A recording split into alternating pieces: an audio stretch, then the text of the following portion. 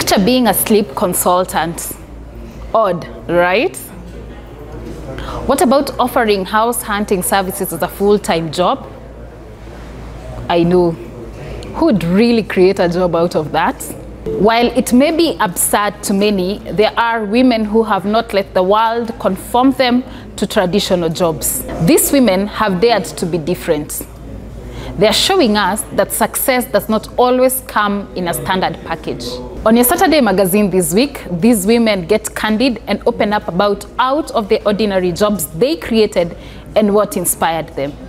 Make sure to grab a copy and read it.